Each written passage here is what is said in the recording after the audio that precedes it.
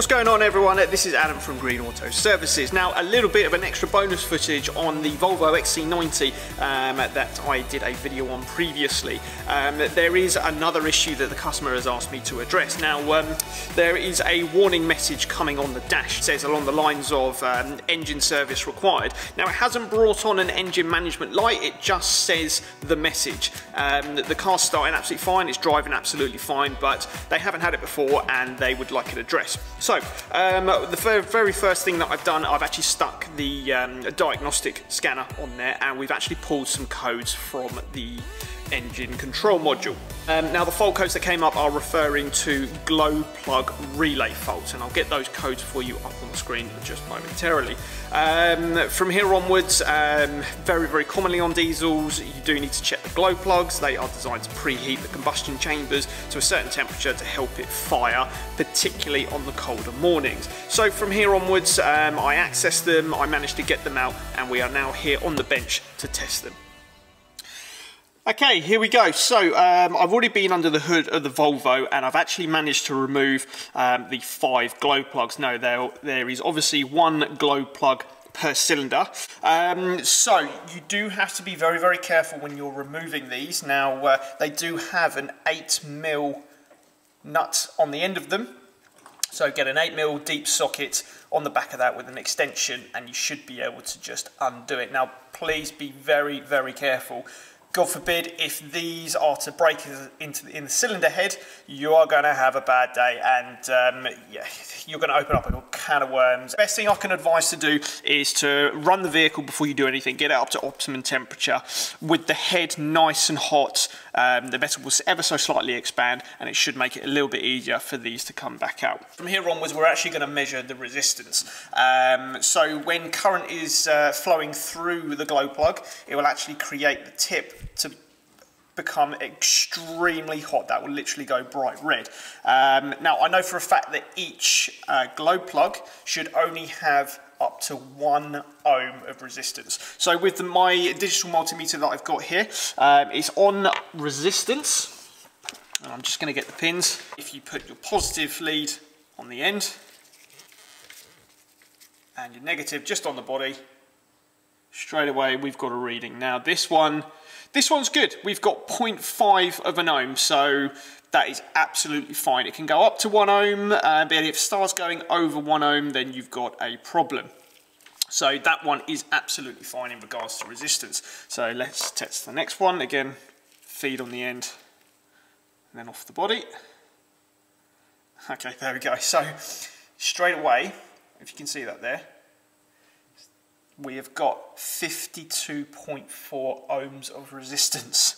So that is no good. Like I said, anything over 1, even stretching it to 1.5 ohms of resistance, anything over that is considered a bad plug. Moving on to the next one. So this one is 9.4 ohms. So again, anything over 1.5 is the dud. 4th cylinder. Okay, again, yep, there we go, jumping up to 21.1 ohms there. That is no good. And the last one.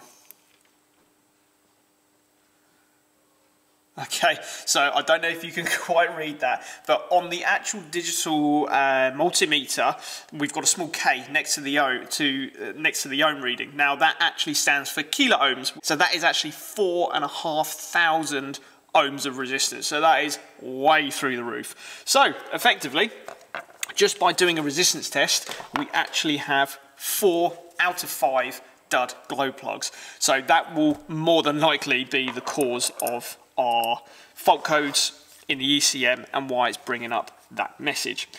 But the fact that we've got 4 codes and we've got 4 dud glow plugs straight away as a maintenance part that we expect to replace at some point, we're going to go ahead and replace all the glow plugs. However, for belts and braces, now this is a good test. It's a little bit of a dangerous test, so be careful. If you've got a jump pack lying around, this is a really good way of testing the glow plugs and actually seeing if they work and if the tips actually light up and start to glow.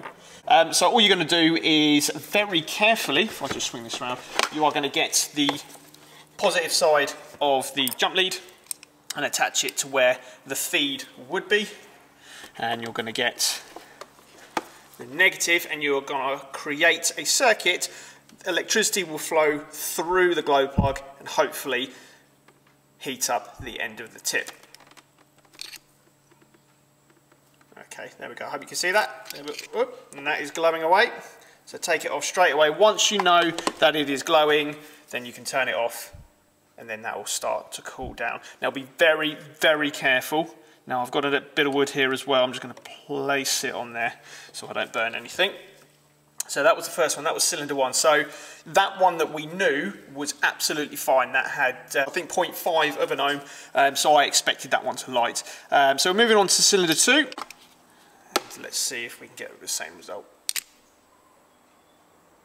Okay, straight away, I got no spark. Nothing's happening, nothing's heating up, so we can confirm that that is a dud. So that cylinder 2 is a dud. Cylinder 3, same result. Yeah, nothing happening whatsoever. That is also a dud. Now it was only cylinder 1, which was good from the resistance test, so I expect all of these to be bad. Again, nothing is happening there whatsoever. So that was cylinder 4. And the last one, cylinder 5. Can we make it 4 for 5? Yep, absolutely nothing happening there whatsoever. Don't get me wrong, I have seen some parts where it's had high resistance, but you put a jump pack to it and it does still heat up, but very, very slowly.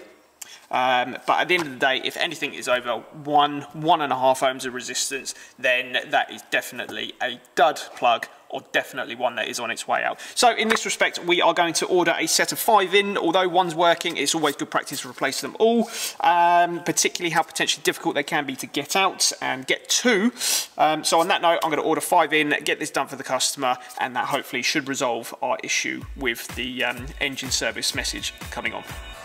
Okay guys, and there we go. There are a couple of ways of testing glow plugs to see if they are working. Now this is definitely something you can do yourself. By all means, take care, take your time, and make sure you're wearing appropriate protection. Now on that note, I am Adam Green for Green Auto Services, and if you've liked what you've seen today, don't forget to hit the subscribe button and the like button. Many thanks, and we will see you in the next video.